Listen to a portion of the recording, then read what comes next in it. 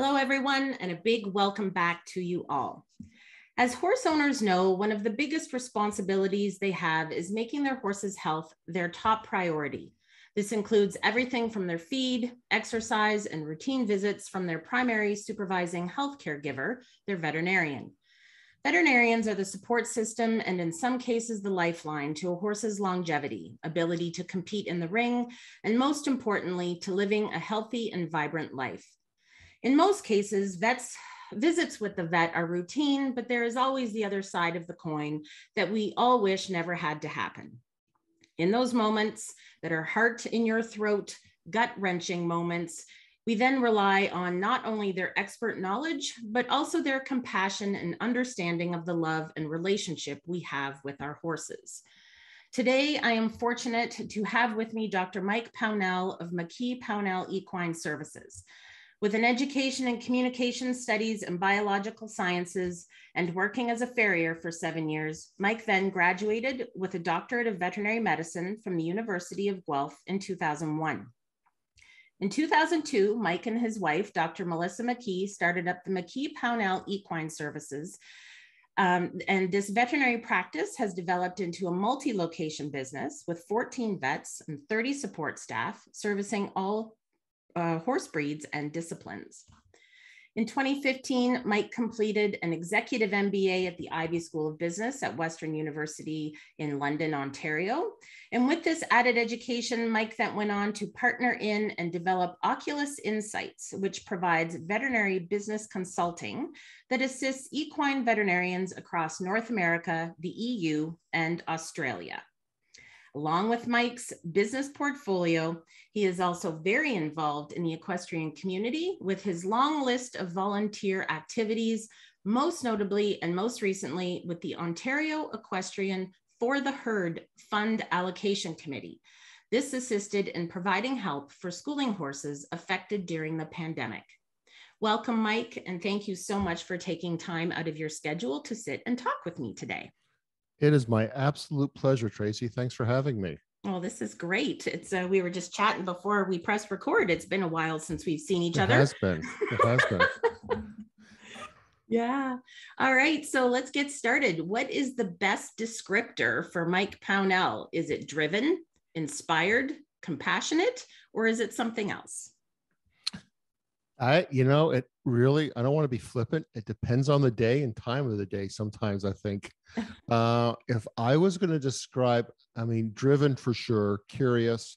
I think in terms of what we do with McKee-Pownall, like our purpose, why we do what we do is to ensure horse owners have peace of mind in the healthcare decisions. I hate injustices. I hate when people feel left out. And I think that's what drives me more than anything. I think you mentioned before, my background was in communication. I started all this. I was in theater and filmmaking and all that. I love connecting, and I love making sure that people grasp what's going on. When you're dealing with the health of the horse, and as you said in the introduction, you have routine vaccines and dentistries, that's wonderful, but then you're on the farm at 11 at night and you have a horse in real distress and you've got to make some really painful decisions, and knowing that the horse owner, depending on whatever the decision could be, is confident that that is what's best.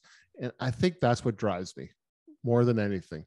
And I think that drives me in terms of how we've created our business. Really, we really have a focus on taking care of people in our business, taking care of our employees.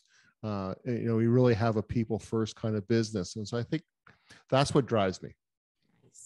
And I know when you and I first met years ago, as the registered equine massage therapy. So we had mutual clients, and I know that I was really grateful for your ability to communicate and, include me in the treatments that were going on and, asking me, hey, did you want to come and watch this? Did you have any questions? And so from a person who works on that healthcare team, having that ability to know that I could come to you with questions about, a certain treatment plan or whatever, it was very,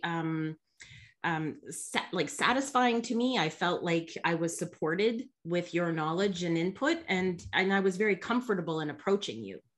Well, thank you very much. I remember those days, and it's like, I mean, we are a team, and one part of the team can't do everything. And one of the things that frustrates this the most is not everybody wants to be a team player, and who suffers of it is the horse owner.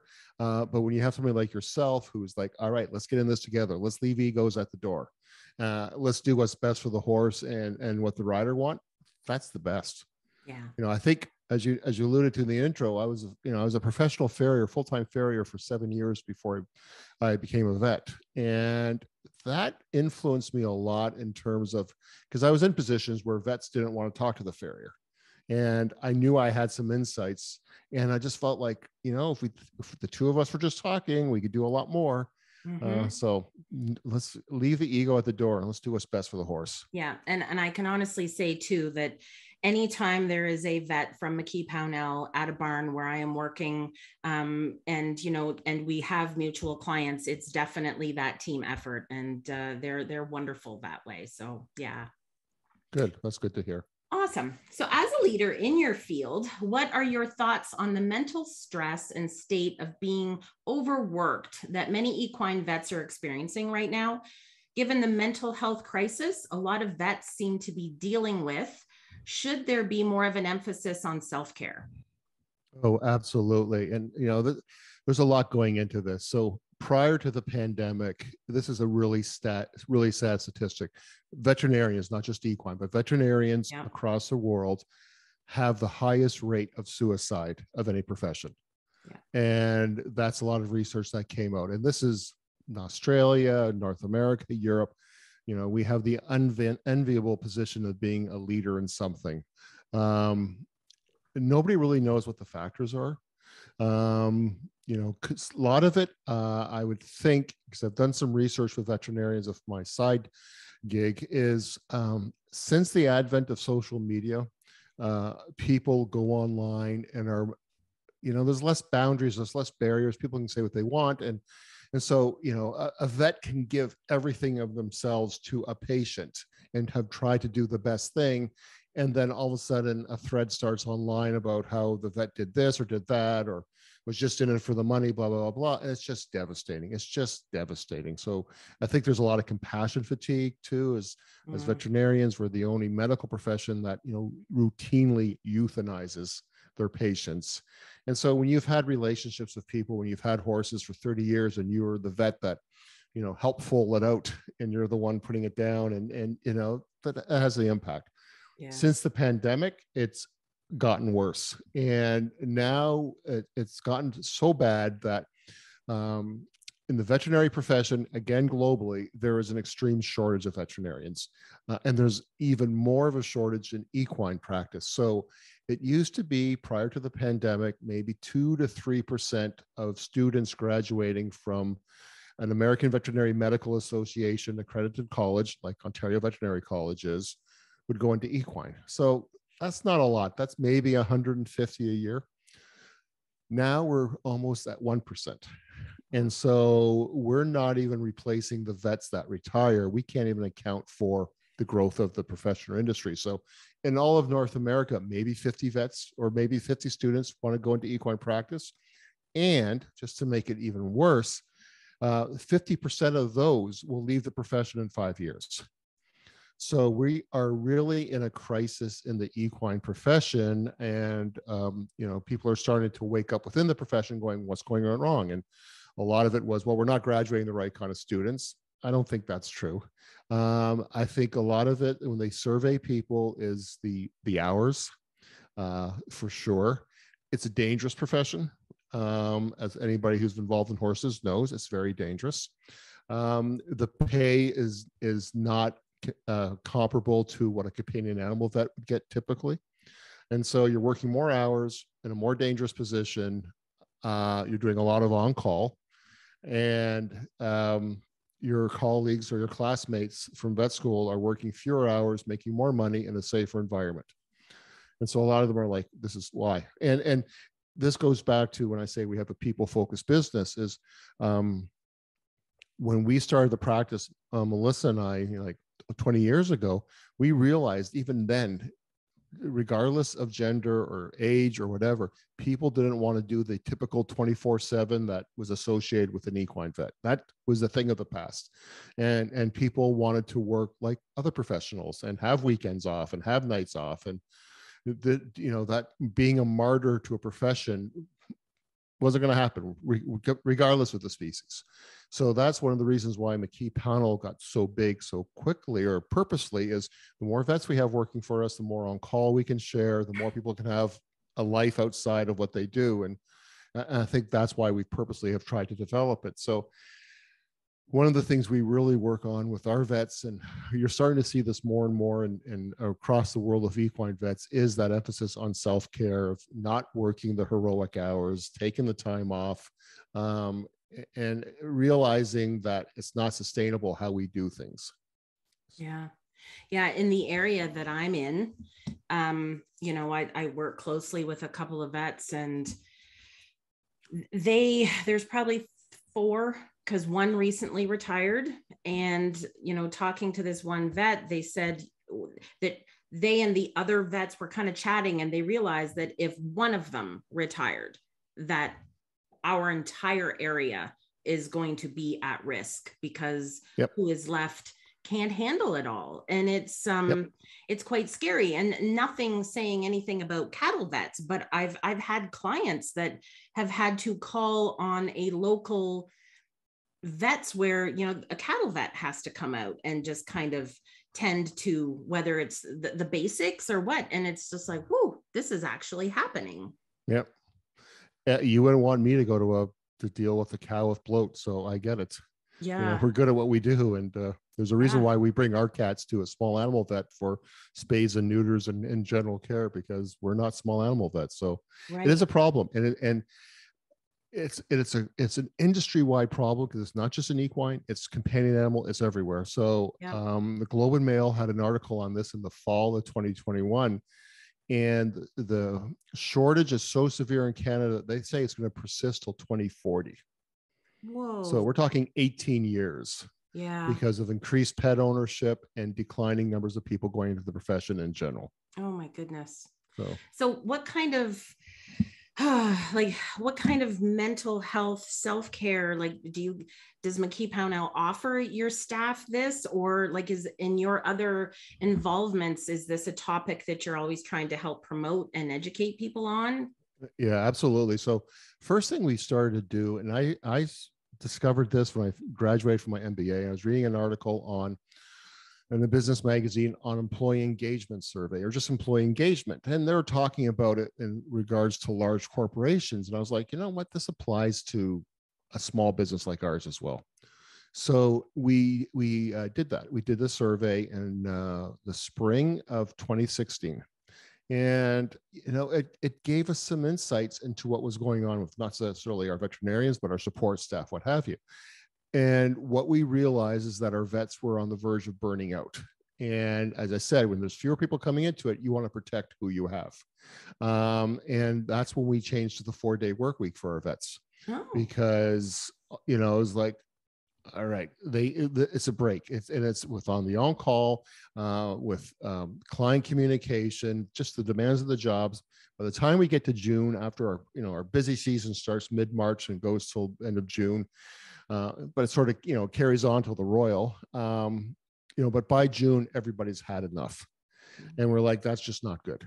And so that's when we went to the 4-day work week, and right away we saw the next year that the scores went up. The vets were a lot happier. We were able to satisfy our client needs, because they're more engaged. And I started getting emails from our vets saying, I'm enjoying being a vet again. I'm actually able to read journal articles. I have time to read journal articles and actually be a better vet.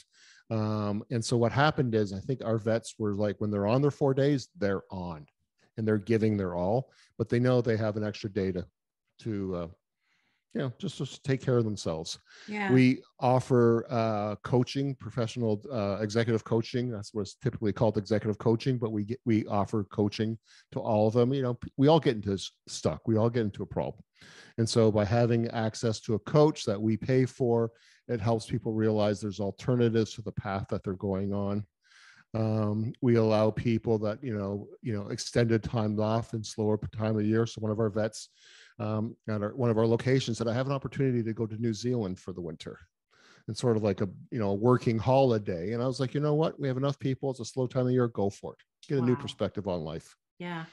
That's great. And so we try to find those things, and even with our support staff, we do a lot of internal education, a lot of training, just to let people grow and develop. I think all of us, regardless of what industry, what we're doing, there's three things that really motivate people, and, autonomy, having purpose, and having mastery. So we want to be good at what we do.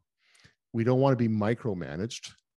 And we want to believe in what we're doing. And that last part, believing, is easy in veterinary medicine because we're taking care of animals. There's so much you said there. This conversation is awesome.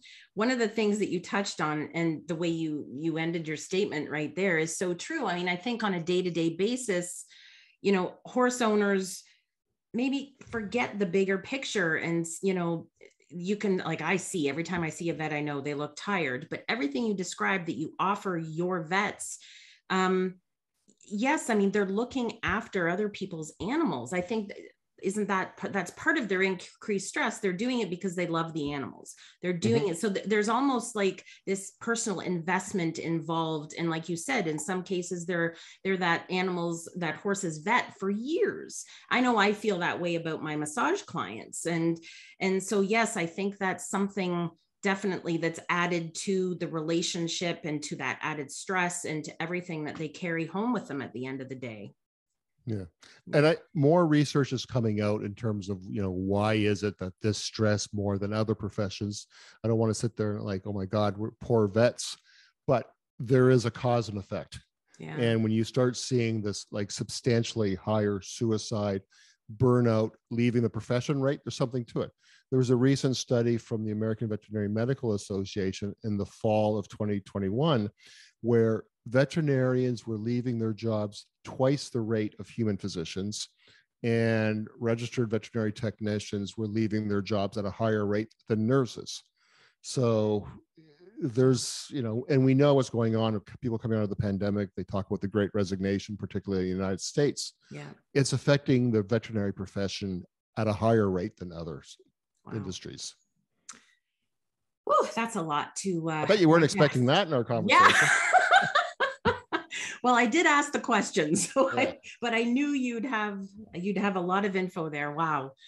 All right. So did you always know this was the path you were going to walk, going from farrier to vet to MBA? How different is it from what you had pictured when you first started? Oh, I am so not where I thought I was going to be. When I was in high school, I was like the drama kid, and I went to Concordia University in communication studies, and I was part of that first cohort that was doing like, accessible video making and computer animation and what have you. I went to a high school reunion, 30th anniversary, and I think I was the biggest surprise because everybody remembered me in high school, and they're like, "You're a veterinarian? You're a horse veterinarian?" And I was just like, you can just see people looking at you, just like, no. So, and then I grew up downtown Montreal. I was a city kid. Like I did not know horses, but I had the good fortune of starting to take riding lessons, and I fell in love with it. And, somebody had bought me a 10-pack of lessons, and by the 7th I signed myself up. And then within a year I had my own horse. And then at the time I was living in Cape Breton Island in Nova Scotia. When the farrier would show up, he'd come every 3 weeks on a route. And if a horse pulled the shoe the next day, you'd have to wait 3 weeks for him to come back again. So I was like, this is ridiculous. So I went to the Oklahoma Farrier School, at least to learn how to put shoes on or to take care of my own horse. And I fell in love with that. And so that's when I decided I'm going to pursue being a horseshoer. And I did that for about 5 years. But, as you know, I'm a tall guy, and my back was killing me. I'm 6'4". I'm too tall and too wimpy to be a farrier, honestly. And I was sort of looking at options, and you know what it's like when you're having a farrier with a really good client, because you're there so often, and you talk about a lot of things. And so I was sharing with a very good client my frustrations and my just uncertainty what I wanted to do. And she's like, you should go to vet school. And it was the literal proverbial light bulb went off. And I was like, you're right. She was right, because as a farrier, I had the good fortune of apprenticing with a farrier who became a vet in the United States. And all we did was work on lame horses. And I was so fascinated by lameness, but I was limited in my knowledge of the farrier. I didn't know the whole other body systems. I couldn't X-ray, I couldn't do nerve blocking, what have you. And so, so I started doing all my undergrad courses. So I had never taken a science class before I got into my undergrad. And I remember, like, in my first biology midterm, I was like, so I used to do the arts in English, and you could sort of BS your way through it. You just, talk about themes, and it was all very gray. And I was like, this is black and white. So it was a real mind shift in how I did things. And and I was fortunate to get into OVC. There I met my wife, and then we started the practice. I always wanted to have my own practice. I'm a horrible employee. I'm just a bad employee.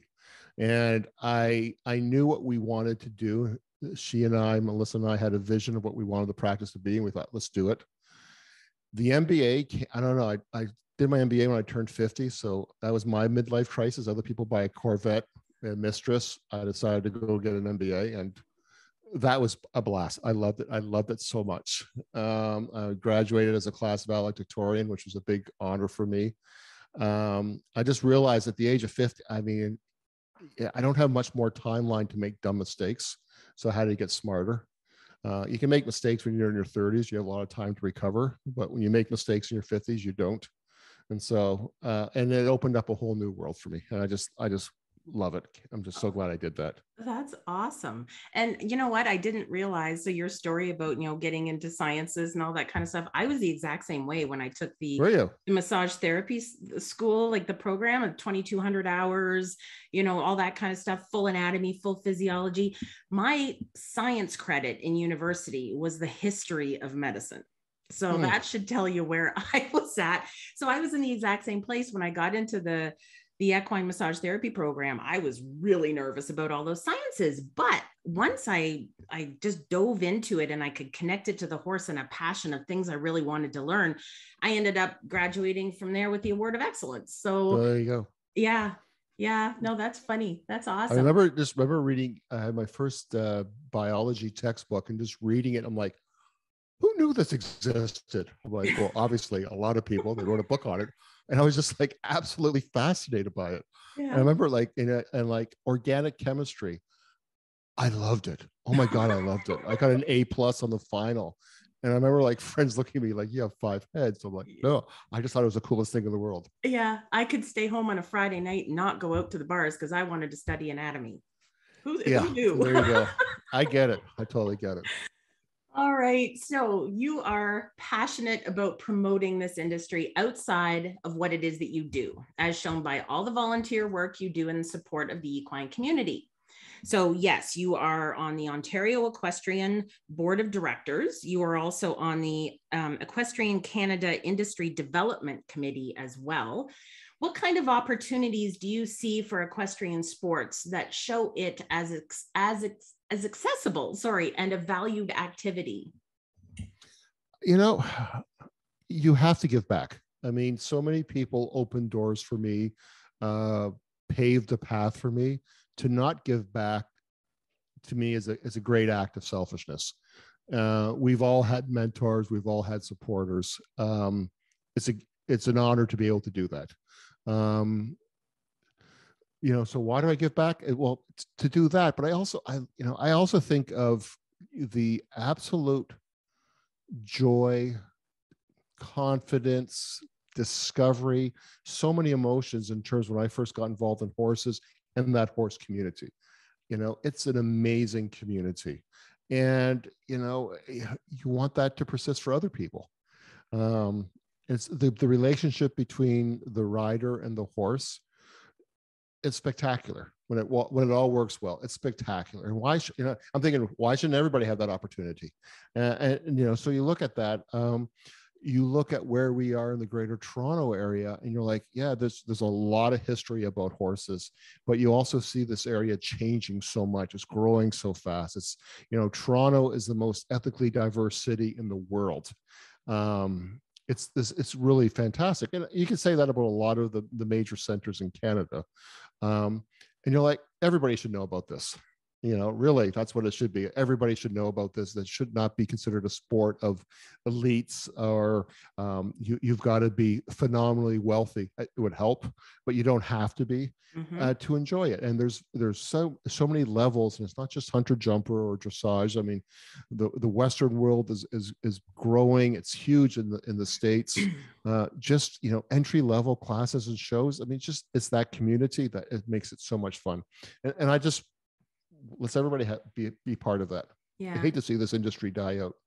Yeah. I mean, I've been on the receiving end of your mentorship, and I've always appreciated that. And I can kind of see what you're talking about. It's so funny because in some ways it feels like an elite sport.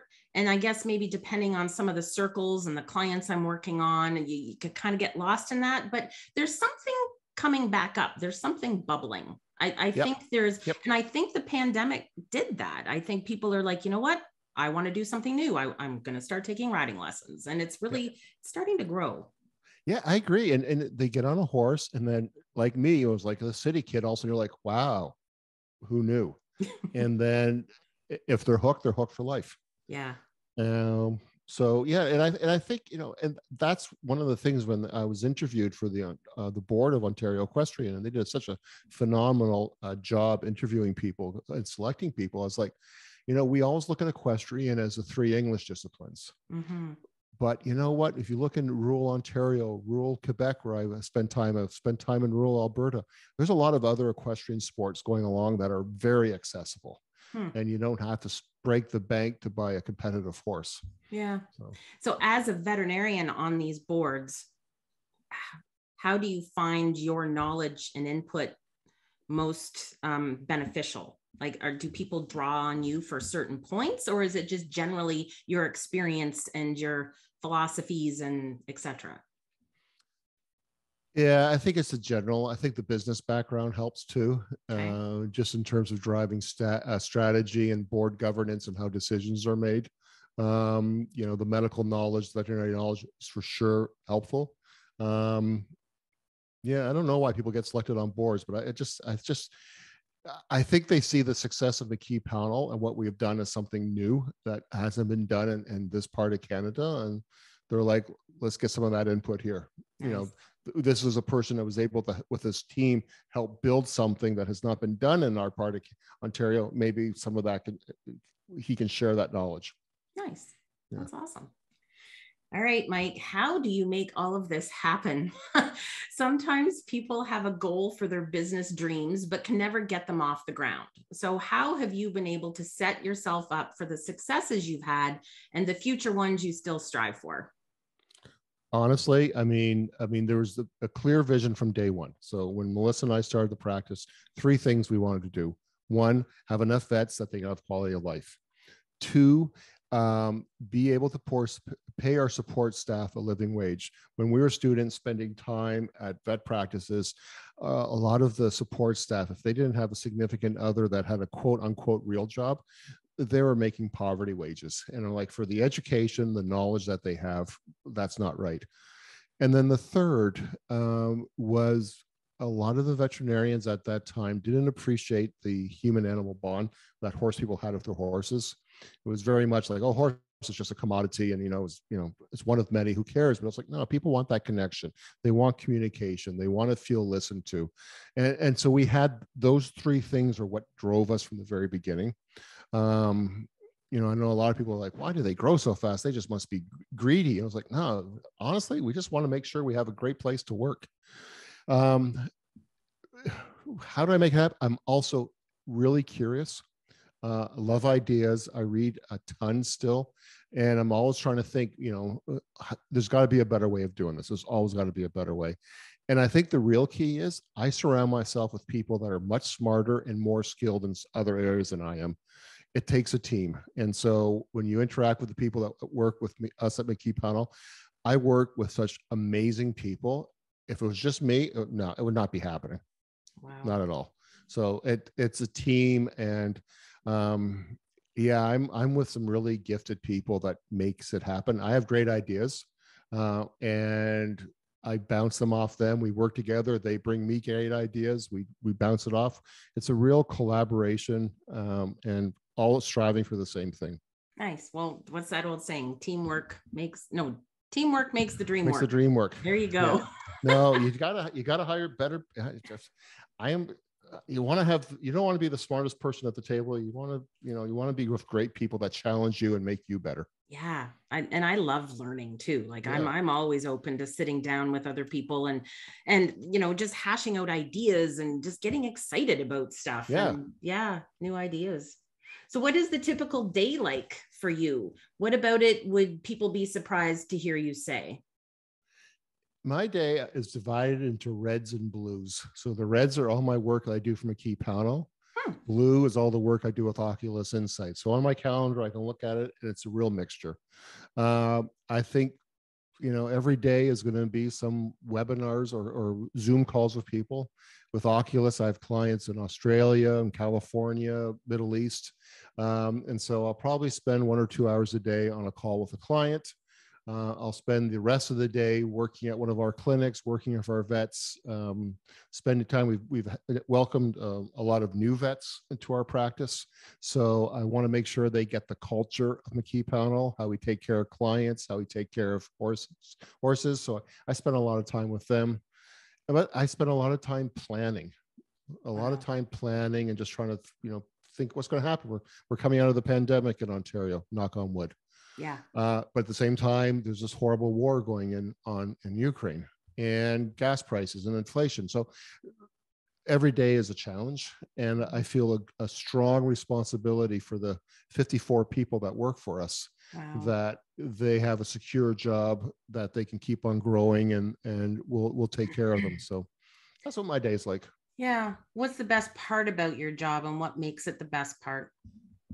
I love getting compliments about our vets and staff. And so that to me, it makes my day. So we have an internal Slack channel where we have gold stars, where we celebrate what people have done above and beyond, or have gotten great news. And I love when somebody shares, I just got feedback from this person or that person. We've gotten so many great new vets, and you're always worried, how are they going to integrate? How are they going to get welcomed? And I think our clients welcome our new vets very well. And when you get feedback, or you get, we send out client surveys, and people talk about, so-and-so in the office was so nice and made me feel so special. I'm like, that's my day made. Woo-hoo. Yeah. So can you make sure that you enter my appreciation on your Slack channel? Yeah, I will. Okay. I will. Okay, awesome. So after everything you've accomplished and the growth you've seen McKee-Pownall experience, do you still look at horses the same way you did as when you were a farrier or a vet when you first started out? Like, I know for me, almost going into my 24th year of massaging, I still get that connection the moment I lay my hands on a horse, and I still enjoy the connections with the clients and stuff. But yeah, I mean, I don't know. It's funny. I can never look at a horse and just say, oh, that's such a pretty horse. No, my eyes go to the top line. My eyes go to the, the muscling. See, how I'm the opposite. I'm starting with the farrier. I realized when I became a vet, I have a foot fetish, because I was like, force myself to look above the fetlock and look at the whole horse.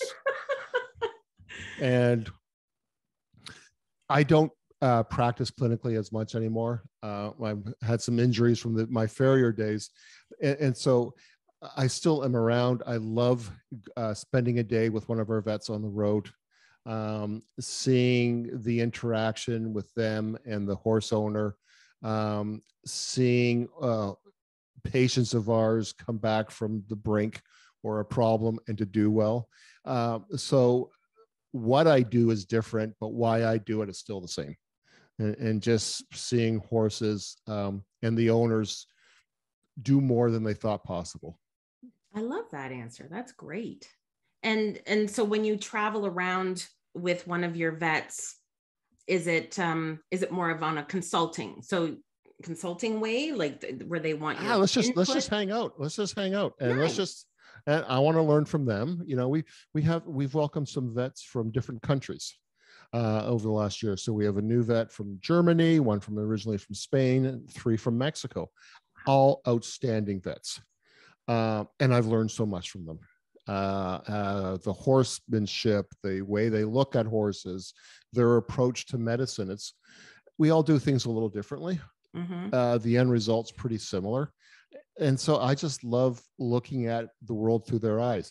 Now, as young vets, I like going there because I like to, you know, if they're in a jam or there's an awkward situation with the client, you know, like you're doing a pre-purchase exam, there's so many potential conflicts or tense situations in there. So it's nice to be able to give some guidance on particularly client communication, but it's also nice when they're, you know, they're sort of at a wall, they're in an impasse, you know, they're trying to block out a lame horse and like, try this or try that. It's, that's gratifying. Yeah.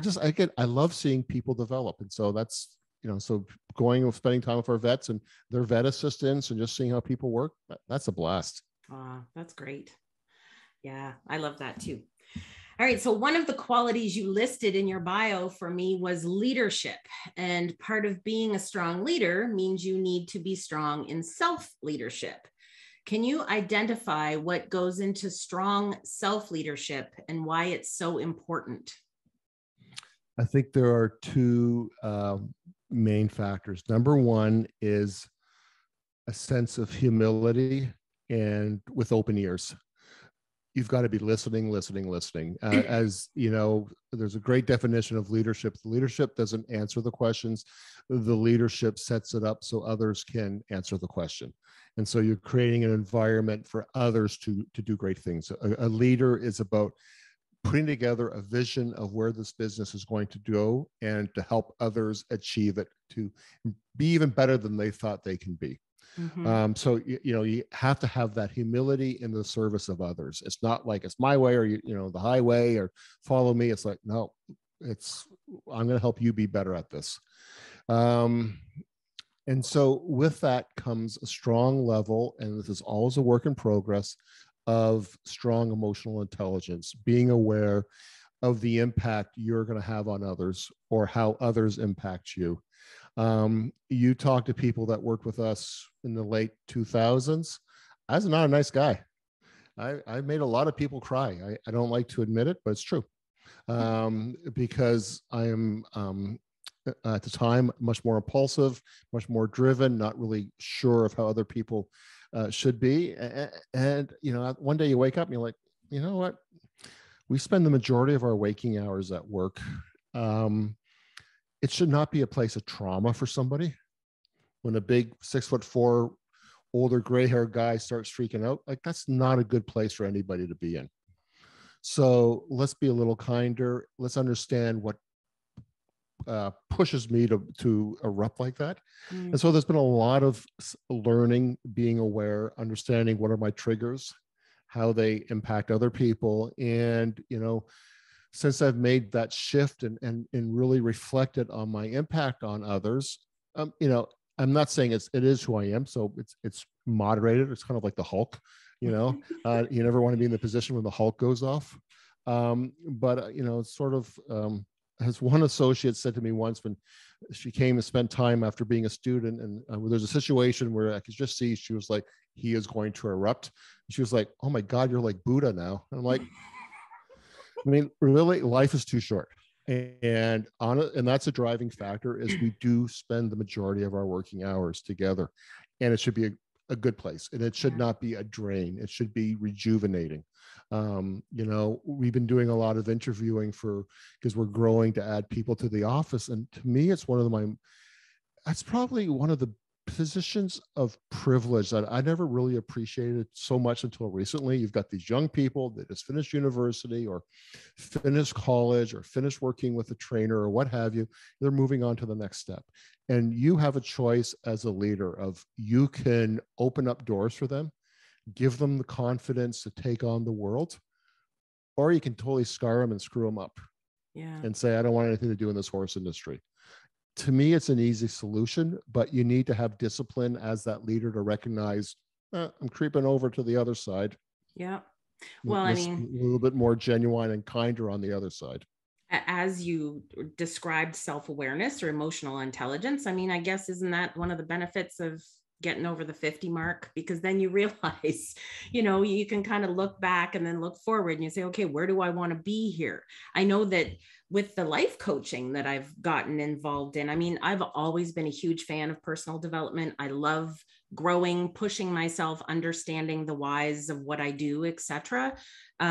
So yeah, I can completely see that. And I think that sort of evolves into the self-leadership of recognizing when changes need to be made within ourselves. How can I become a better person and interact better with people and basically get more out of your life? Absolutely. And so you hope that you're having that positive influence. So when people move on, that they realize this is how it can be. And, I will in turn treat other people in a better way. So it's a tough life out there. It's a tough profession. And so if there's an area where it could be a refuge and a place to recalibrate and to grow, to develop, why not? I mean, one of the things I have the hardest time getting through to our new vets is you can make a mistake. In veterinary medicine, mistakes can be terrible, but we learn from mistakes. What we don't want to do is repeat the mistakes. But if you're going to make a mistake, own it, share it. We're all going to learn from it and we'll be better for it. Yeah. Yeah. All right. So, in the aspect of self-leadership, it also is like looking after yourself and recognizing, when you need to take a time out and all that kind of stuff. What's the most recent thing that you can say you've learned about yourself through this process, other than not turning into the Hulk? I need to have a certain level of physical activity. And so for the longest time, because of injuries from, as a vet and as a farrier, I wasn't as active. And I will admit, I was at a vet conference before the pandemic hit. And I was at a hotel and they had a Peloton bike. And I said, I used to love riding a bike when I was a kid, but everything hurts. But I'm going to try getting on the bike. And I was just like, yes. So I try to ride about 4 or 5 times a week. And even though this takes an extra hour in the day and you're like, well, we have so few hours as it is, it helps me focus. It helps clear my mind. And so I'm better for the other hours. Awesome. Yeah, so that's all we can. I've learned, I think I turned 50 last year, and I think I've learned to really make myself a priority. I have to invest in that time. And it has definitely paid off. I'm feeling sort of getting back into the more physical health, mental health, and booking time for me. Yeah. Yep. We have to. And I think in the horse industry, we have such it's 24/7, go, go, go. I was like, no, you know what? It's diminishing returns. If you're tired, your mind's somewhere else, you're not effective. You're not as good as you think you are. Yeah. Step aside for a bit and regroup. Yeah. Awesome. Mike, this has been an amazing conversation. I really thank you for your transparency and the answers that you were able to give our listeners and open up some eyes and some ears and some hearts about what's going on in the world of equine veterinary science. So it's much appreciated. Oh, it's absolutely my pleasure. And thank you for the opportunity. And it's fun how life takes you, because I remember when we first started working together years ago on common cases. So it's wonderful that you've taken this path too. So congratulations. Thank you very much. You take care. You as well.